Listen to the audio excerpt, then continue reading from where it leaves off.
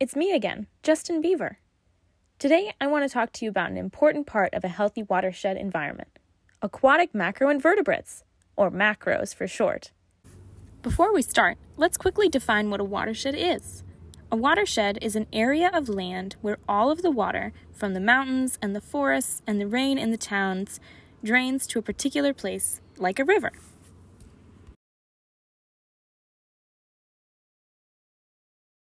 Now that we've got that covered, let's talk about macros. I bet many of you already know some things about macros, but let's start from the beginning with the name Aquatic Macroinvertebrates.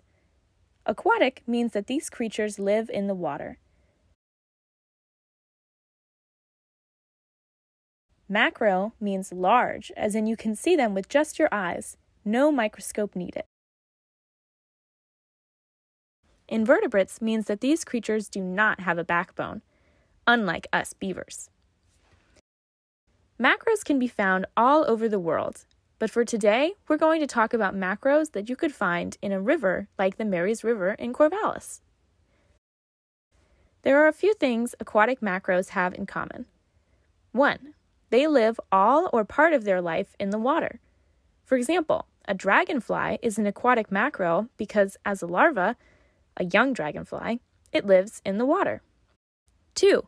They provide essential roles in an ecosystem. For example, they break down dead materials like fallen leaves, and they act as a food source for other organisms like fish, frogs, or birds. 3. They are referred to as bioindicators, which means that they tell us something about the health of the water.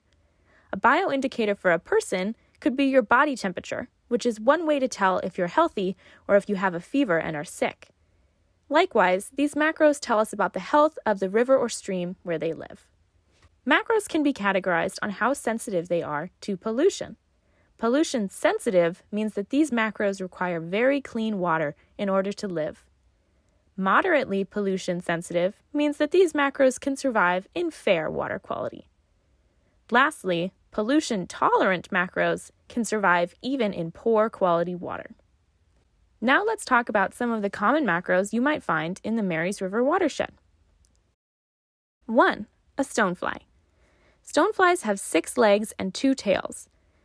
A stonefly is very sensitive to pollution.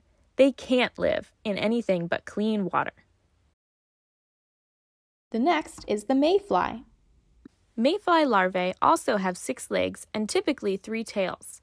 You can remember this because the tail looks like an M. Mayflies are also pollution sensitive. Which type of water do you think a mayfly would live in? If you guessed the second picture, you'd be right. Next is a crayfish, also called a crawfish or a crawdad. You might have eaten one of these before. Crayfish are moderately pollution sensitive. Unlike the mayfly and stonefly, which are both insects, crayfish are crustaceans, like lobsters or crabs.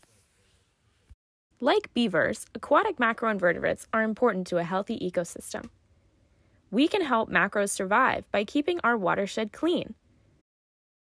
What are some ways we can keep our watershed clean? Save water. Fresh water is an important resource. Don't leave faucets running. Scrape your plate clean, either into the trash or compost bin, and don't put grease down the sink. And don't litter. Always be sure to pick up your trash. Thanks again for listening, everyone. See you next time.